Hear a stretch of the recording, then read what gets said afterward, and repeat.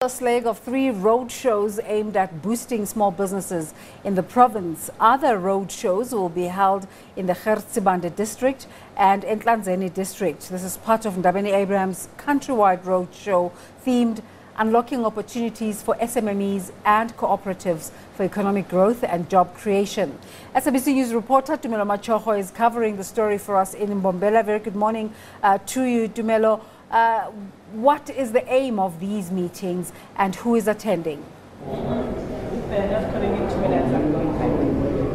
Well, indeed, the Minister is here and also the Deputy Minister is also here to actually speak to these small businesses here in Mbombela. We've seen about at least 300 of them actually showing up to this event, actually just to come and listen to the Minister about what is the Minister has to say about this event, because they are saying that this is unlocking, business opportunities for young SMMEs in the country, cooperation in the country, to ensure that, there's job creation and also that they boost these small businesses to ensure that they also grow in this country. But let's speak to Ms. Stella Ndabeni-Abrahams, the Minister, just to talk to us about the purpose of this visit. Minister, just talk to us about the purpose of the visit, and also we know you started in Gert Sibande already, in Ermelo and also Middelburg. Just talk to us about also what are you guys hearing from these small businesses? What are they telling you? Well, as we transversed, we started in Middelburg, as you correctly put it. Some of the consistent things that are raised by the small businesses is the issue of the stringent processes towards them accessing funding. The second one is that even those that have managed to fund themselves, but there's a challenge in terms of access to markets. Again, it talks to the red tapes that we have, in terms of us not being able to exempt certain processes for the small businesses, including set-asides on certain products that should be designated for small businesses. One other critical issue that they mention is the issue of the lack of coordination from the funding entities, whether by government or the private sector. They complain that you come to this agency, they have different criteria, you go to the other, and therefore that causes confusion, and also at the same time it leads to the same people being funded. And they're calling for massive participation of SMMEs in our economy so that they can help us grow the economy whilst we also create the 9 million jobs. At the center of it is access to infrastructure by the small businesses.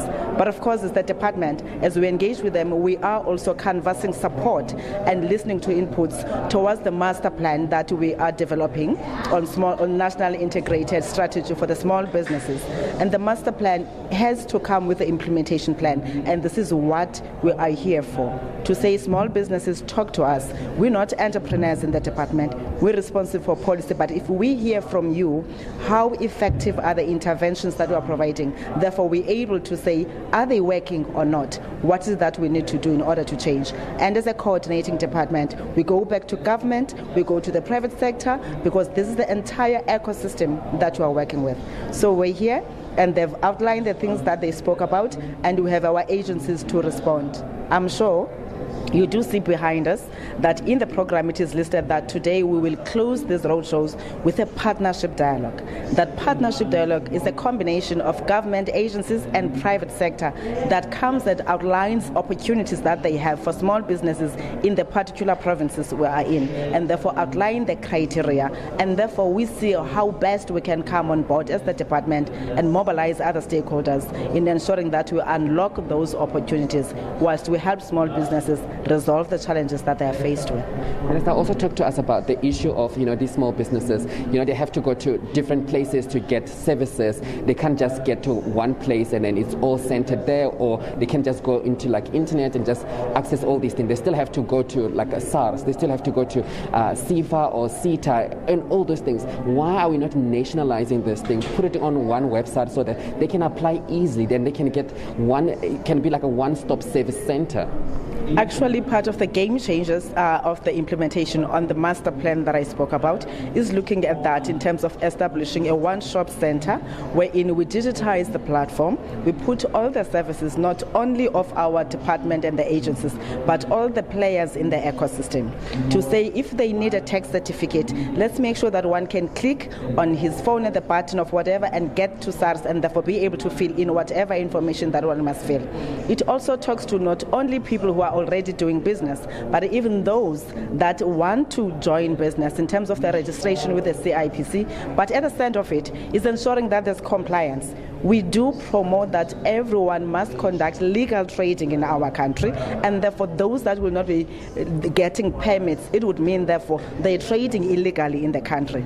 The Home Affairs Department is coming on board for those to say, how do we make sure that you do business in a fair way, because you can't expect the small businesses to be treated and compete fairly if the rules are not the same. So we're looking at that, and that platform will have AI capabilities in order to make sure that's interactive and responsive instantly as people will be engaging with it. Minister also talked to us about the issue of COVID-19. We know it has affected these small businesses, and we know how struggling they've been with COVID-19 because of the lockdown and all those kind of things. Just talk to us about how you guys are going to help them, and have they received, all of them, the COVID relief that they were asking for? Well, the unfortunate thing that always happens when we talk about funding that you avail for SMMEs, as I mentioned earlier, the concerns in terms of the stringent processes that we put. You will recall that even in the 500 million that was committed to by government was not spent all of it, because some or majority of the SMMEs were not compliant on that, which is another angle that we said as the department we need to focus on, the business development of small businesses, to make sure that we make them understand the compliance processes so that they can be able, and when we make them understand, it means we must help them to be compliant as long as it makes business sense that people can engage in whatever activity that they're engaging on. As a result, the COVID relief that I spoke about was not really, did not really receive much support. Most of the SMMEs have died. We are trying to revive them. We have introduced a scheme that's called the Business Viability Program in the department to meet them halfway, to say, let's make sure that we provide a particular percentage of a grant, which talks to 30%. But again, we've seen when people are applying, they submit incomplete information, which unfortunately leads to delays in the awarding of those that have qualified, and also making us not to spend. As I'm speaking to you, Tumelo, the department only has about 2.5 billion rands, that is an allocation from government.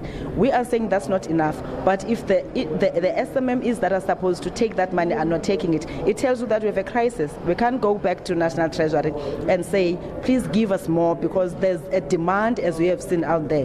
There's a demand for SMEs to be supported, but we are here to say we're going to work with the SMMEs. We're strengthening the functions by SEDA to provide business development, whilst we are relaxing also the criteria that we set. Of course, at times we tend to behave like we are a developed country, and these are the things that we are saying, let's be realistic and practical. If we were to make interventions, they've got to talk to the grassroots challenges and opportunities that are there.